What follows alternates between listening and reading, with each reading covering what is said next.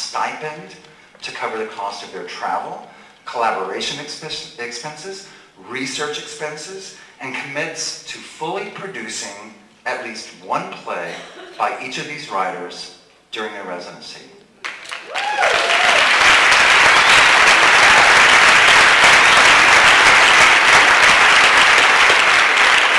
And I don't have to tell you, my friends, but that is extraordinary.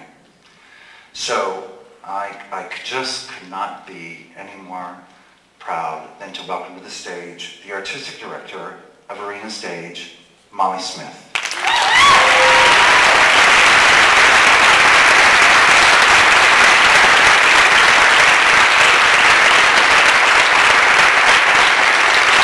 Good evening, everybody. Thank you so much, Gary, for that charming introduction. Gary, where's your accent? Well, it's a pleasure to have an opportunity to speak with you tonight. If I sound a little froggy, it's because I'm just getting over a cold, or maybe I sound a little sexier than I usually do, one or the other. But what a pleasure to talk to the Dramatists Guild. Because of all the wonderful work you do, we in the theater have a wonderful life. I have always loved writers. From the time I was a little girl, poring over Laura Ingalls Wilder's Little House on the Prairie with a flashlight under my covers, reading until early in the morning, until now, with my Kindle, reading plays, novels, and biographies. As a kid, I was obsessed with reading because I loved the adventure of it, the stories, the imagination. In the first grade at St. Paul's Grade School, each week, some lucky child received a reading crown to wear home for being the best readers. Now, our families were aware that this special reading crown meant we were the best at reading that week and received something extra, like chocolate ice cream, my absolute favorite. I liked it when I got to wear the crown home, and that was often enough, but not often enough for me. One day I sat at home and secretly made my own reading crown, made out of cardboard and tin foil, and it was weeks, maybe months, before my mother figured it out. And then when I was a transfer student, coming from Alaska, the University of Alaska, to Washington, D.C. and Catholic U, I decided I needed to read as many plays as I could. So I went to the local library and began reading with the letter A. Maybe I've loved writers so much because I'm a shadow writer. The theater gave me the impetus to love writers even more. On the page, wrestling in the rehearsal halls, listening deeply together with an audience, creating worlds together. Where would we be in the theater without you? You're our seminal creators. First there's the word, then there's the image, and the interpretation of the word. I like to spend time with you. I like to listen to you speak. I like to listen to the way you form sentences. I like to be surprised by you. I like it when you imagine new worlds. I like it when you take me places emotionally I didn't know I wanted to go. I like it when you tell me stories I haven't heard before. At Arena Stage, we like writers very much too. When I came to Arena in 1998, we changed Arena into a theater that focuses on American plays and American voices. When Zelda started the theater and was one of the pioneers of the resident theater movement almost 60 years ago, her focus was on the classics and on the acting company. When Doug Wager ran the theater for 7 years, his focus was on the acting company, the classics, and he began focusing on living writers. When I came 13 years ago, slowly, and sometimes quickly, we've changed the focus to being a writer's theater.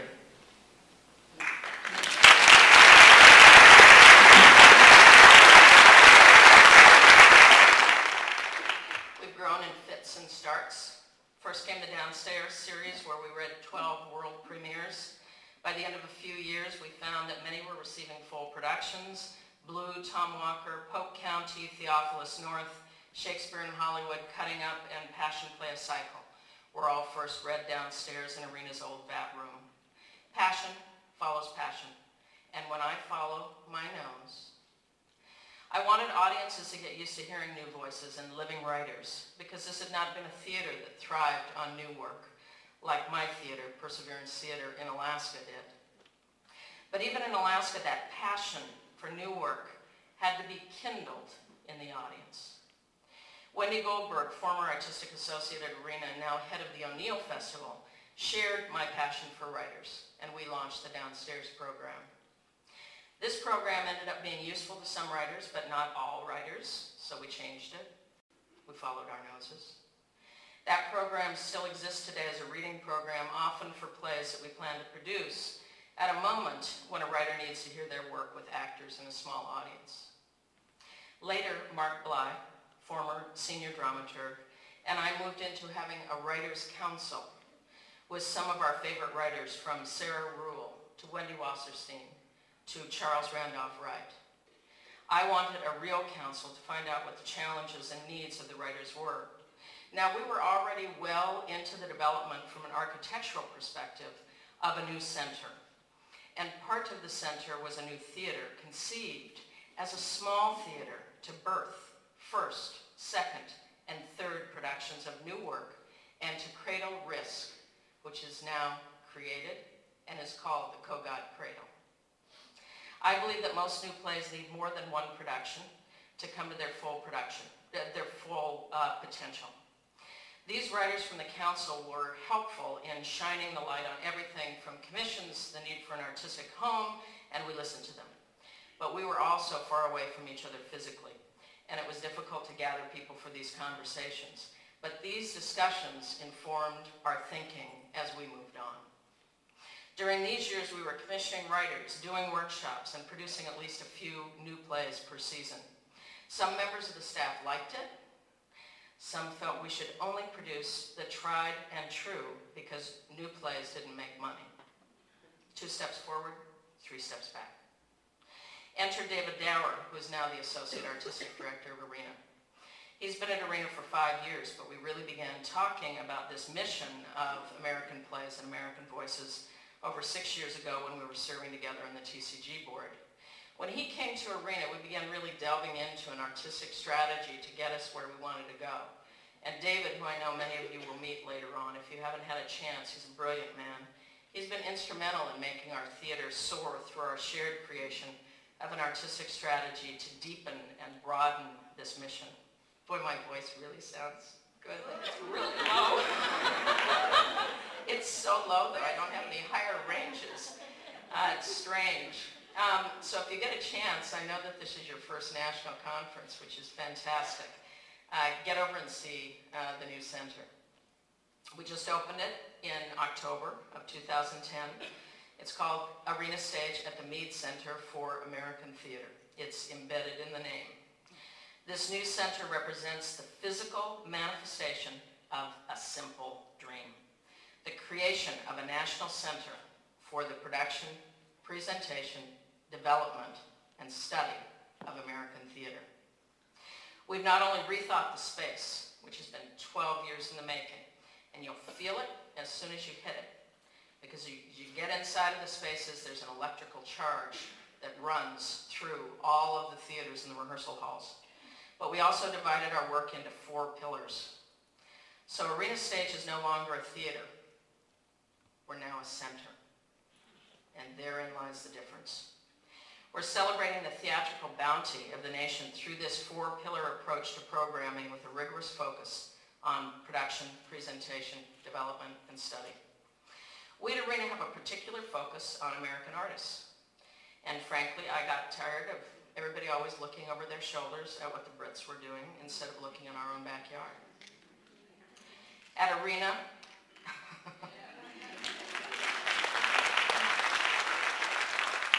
we've been focusing on the past, present, and future of American writers. As a matter of fact, we have a multi-pronged way of looking at our audiences. We really have 4 audiences at Arena Stage. There's a classic Arena audience. Arena is 60 years old this year. It's one of the first of the not-for-profit resident theater movement. That classic audience, and believe me, we still have some people that came to the first plays at Arena Stage that are still with us. And they love American giants like Albee, Williams, O'Neill. We have an event-driven audience which loves the big American musicals, which is our art form. Anything celebrity-driven. We have our African-American audience, and that is about a third of our audience, people of color, and we work very hard to make that happen. By making sure that we're producing diverse work on a yearly basis, at least 2 plays or musicals that have to do with the African-American experience. And this is an audience that loves plays and musicals for their own experience. And we have new plays, which I'm sad to say, but you all know, they are our smallest audience of all. But even though they're our smallest audience of all, they're hungry for new plays. And of course, all of these audiences that I'm talking about cross over into other plays, but it gives you an idea of the complexity of programming for many audiences. We have about 300,000 people that come to visit Arena every year, come to see productions. Now we're working on growing this small and vocal group of new play lovers by programs like Theater 101, which was modeled after the Steppenwolf Theater program for growing audience for new plays, where a group of at least 50 audience members become fans by following a production from casting all the way through opening night and beyond, because they stay in contact with the writer, they stay in contact with the writers, with the actors beyond that. We launched this with Marcus Gardley's premiere, Every Tongue Confess, which opened the Kogot Cradle, and plan to do Theater 101 probably at least twice a year. David Dower's passion for new work, from creating Z-Space in San Francisco and running it for 20 years, to his love for writers, matched mine, and in some important areas superseded it. We recently launched the American Voices New Play Institute. David traveled the country for 2 years talking to writers about their needs for the Mellon Foundation. So much of what you will find in the Institute comes from those remarkable conversations with playwrights. The New Play Institute hosted over 100 representatives of new works from around the country in January at Arena. And at the convening, the participants discussed the rich and vital activity that already exists in the new play sector, began to explore the gaps, the challenges that face the field, and strategized means of continued and closer collaboration to advance the new work infrastructure. Keeping with our tech-savvy world, many of the proceedings were documented by blogging, social media, and videos that were posted online. I'd just like to have a quick show of hands. How many of you logged on at all and heard any of this? Okay, so probably about 30. Okay, well, we can do better than that. Next time we do it, log on. It would be great to have you, because truly, the next step is you. It's you. This is a moment of great energy and intention in the evolution of the new work infrastructure nationwide. Momentum is building for significant change in the capacity of the American theater to encourage and support a dignified life for playwrights.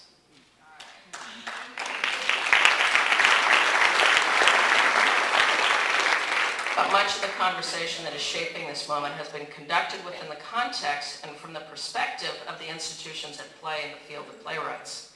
Even at Arena Stage, with the work at our institute, it can be hard to create an environment for discussion and problem solving that is fully and from the ground upward made in the context of the reality by the writers themselves. And by coming together now with the Dramatists Guild, you're setting the context, you're creating the forum, you're choosing the agenda and deciding who you want to hear from and about what. It's imperative that we get this facet of the conversation in the mix. Embed the ideas that will come out of this huge, wonderful gathering of playwrights into the still wet cement of the foundation for change we're all trying to build. There is power and abundance in this moment. And I'm excited to see what contribution this gathering of playwrights can make to our ability to capture that power and unlock the potential of this abundance. Another wonderful moment of abundance is the new play map. How many of you have logged on and looked at the new play map? Okay, great. Some of you have. This is a map that's online. It's community generated. It's a real-time map of the national new work infrastructure, which means your plays. The first version of the map was launched in January and feedback was solicited. Version 2 will be launched this month, and I hope you'll look in on our website to make sure you and your plays are visible there. For the first time, the new play sector can see itself countrywide, and it's fascinating to watch the geographic journey that a play takes as it's written in New York, workshopped in California, premiered in Atlanta with a second production in Seattle. And you can see it all on the new play map. Because the truth is, we all help make the plays, right? We all help support the plays. There are theater companies all over the country that are helping to make that happen. There are writers all over the country that are making that happen. There are universities all over the country that are making that happen. So if you log on, you'll see this is a moment of great abundance, even though sometimes it feels like it's total scarcity. One of the most exciting elements, and this is something that Gary mentioned, of the Institute is the playwright residencies. And the primary purpose of the residency is to allow playwrights to write. Radical, I know. Radical thinking. But as you know so well, playwrights need the time to write, developmental processes that are tailored to your own working habits and preferences. I call it follow the artist. A community of other writers and theater makers in a producing organization. We actually have more than Gary mentioned. Beginning this season, the Institute is hosting 5 resident playwrights.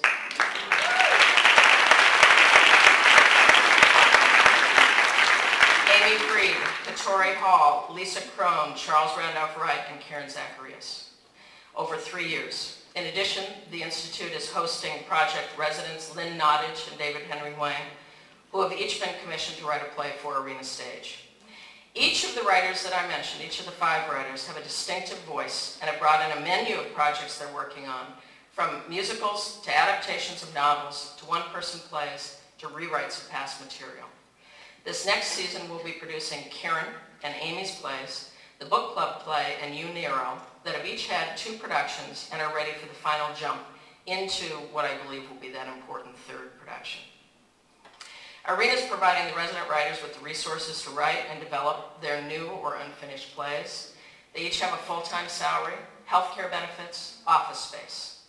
And when the program was announced last June, it was front page news in the Washington Post. Not just front page in the style section, front page news in the Washington Post, and it received acclaim from artists around the nation. Now, while we were pleased with the press coverage, I consider it a tragedy that paying a playwright a fair wage and providing them with basic health care is considered news. Playwrights, you are the backbone of our industry. You deserve to have stable support for your work. Our managing director, Edgar Doby, has been an instrumental partner in making this work. You need all the pieces together to make it work. In addition to the salary, health benefits, and office space, Arena's rented a 4-bedroom townhouse near the Mead Center in Southwest for the resident writers. The house is spacious, private, and fully furnished. It provides modern conveniences like wireless internet and a network printer, as well as a quiet environment for writing and reflection. And this house is open to our resident playwrights and available free of charge. It again is a physical representation of Arena's commitment to playwrights. The Mellon Foundation has been absolutely visionary in funding this initiative.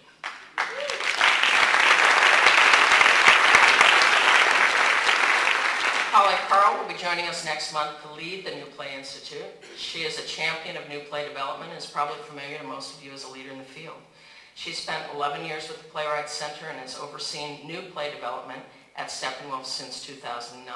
And we are excited for that level of passion and expertise she will bring to the program. It's very exciting news. During the January convening, I want to take you back for a moment, Todd London, I'm going to have a drink.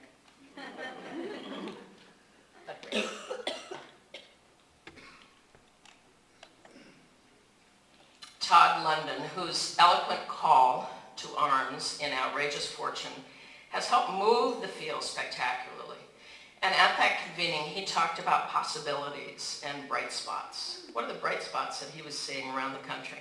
Because I think there are many ways that playwrights and organizations can join to work together.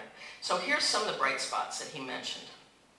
The Epic Theater in New York has committed $5,000 a year for each of their 5 female playwrights. These funds are to be used to cover child care costs. The Z Space in the Bay Area has created a set of no-cost readings which are designed to allow playwrights and directors to put their work in front of area artistic directors. After he realized he would be out of town for the first few days of rehearsals of a new play, Lou Terrell, the artistic director of the now sadly lost Florida stage, personally drove to Fort Lauderdale to pick up a visiting playwright and her 3-year-old daughter. He got them settled into artist housing and showed a real commitment to both the playwright as an artist and the playwright as a person. The board of the National Alliance of Musical Theater announced it will earmark the surplus from the previous fiscal year for playwrights. Each playwright chosen for the upcoming Festival of Musicals will receive 5 times the amount previously allotted for their stipends. And these ideas go on and on and on. Again, bright spots that are happening right now, real time, around the country. Let's talk about a potential bright spot, potential possibilities, but only if we grab onto them can we get these. There are 1,900 theaters in America. You're from all around America. There are more than 4,000 colleges and universities in the United States. What would happen if each theater and university sponsored a writer for a year? This could mean free rehearsal space. It could mean access to actors. The possibilities are endless. I just named a few of them. Support could be tailored to each artist's needs and each organization's ability to provide. Zelda Fitzchandler, Margot Jones, and Nina Vance started the resident theater movement almost 60 years ago, and now we've grown to 1,900. It was a revolution. This would be another revolution. As Elizabeth Streb of Extreme Action says, revolutions happen 2 by 2. Passion follows passion. So that's kind of a cool idea. But really, what I'm saying to you is, this is a playwright's call to arms. It doesn't just need to be the organizations that are making this happen. I hope you're running through your mind now about you as a writer in your own community, who you know at the level of the university, community college, theaters. Have conversations about how this relationship might work and what your needs are. I think you'd be surprised at the response that many organizations would have to your request. And you know what? Even if they're not able to do it for you, they may be able to shoot you off to somebody else. And when that organization opens itself up to you, open yourself up to it through loyalty. It's an old-fashioned word, but in the theater, we don't use it often enough. Relationships between artists and organizations are co-created. Organizations are just a bunch of people, right? Too often, loyalty only lasts as long as the most immediate project, and I think we in the theater are less humane because of it. I don't mean that this is the first theater to read your newest play, or that you choose them to produce your world premiere, but relationships are created by small and large acts over time. I can't help but wonder what would have happened to the Florida stage if all the writers who got their start there and all the actors who worked there had joined together to help the theater in its time of need. Lately, I've been thinking a lot about the importance of the theater to the world. And for decades, we've described ourselves as an instrument of civilization. And in the last decades, as an economic engine for different communities. But recently, I've been thinking about empathy. Since Darwin, we've looked at the evolution of the human species through the animal world, the physical life. But the next revolution will be to examine how we change through behavioral evolution. The theater is uniquely able to elicit and grow empathy through the relationship between the actor and the audience through the words of the playwright. When I experience Mama Nadi in Lynn Nottage's brilliant Ruined, I can't turn my back to what's happening in the Congo. Her performance opens up my ability to empathize with people on the other side of the world. When I experience Ned Weeks in Larry Kramer's The Normal Heart and see what an incredible fighter he was, my heart goes out to him. It's only in the theater do we watch the Ned Weeks of the world sacrifice themselves night after night in front of an audience. If the theater is able to open up our audiences to deeper empathy to human beings, that's a huge mission in our world today. It's through you, our writers, that we begin this process. This summer, when I go back to our cabin in Alaska, I'll put my headlight on when the sun disappears in the early morning. I'll turn on my Kindle and I'll spend hours listening to the bears eating sedge grass outside our window and reading plays that open up new worlds. Thank you for the creation of new worlds.